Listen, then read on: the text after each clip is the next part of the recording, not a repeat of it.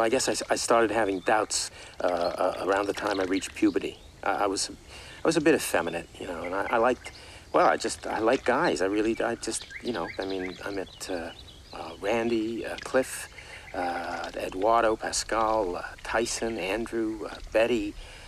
Yeah, I know Betty. She cost me 2 years in therapy. She totally blew my mind. I mean, I was gay, but with Betty, I'm not sure anymore. I mean, I don't know myself. I mean, who am I? Am I a female mind in a male's body, or a female body in a male's mind? I don't. Or a female's mind in a female body who has a crush on other females. Do I look effeminate to you?